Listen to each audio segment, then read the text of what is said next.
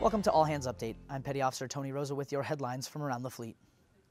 SECDEF Chuck Hagel commended U.S. military members who conducted operations in Libya and Somalia to bring terrorists to justice. As a result, one of the world's most wanted terrorists, Abu Anas al-Libi, was captured and is now in U.S. custody. SECDEF also stated that the U.S. will spare no effort to hold terrorists accountable for their actions. October marks the beginning of flu season, and now is the time to protect you and your family with vaccinations.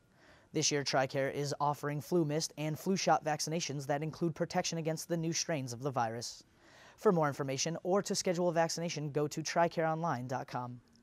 You can read more about these stories at Navy.mil. From All Hands Update, thanks for watching.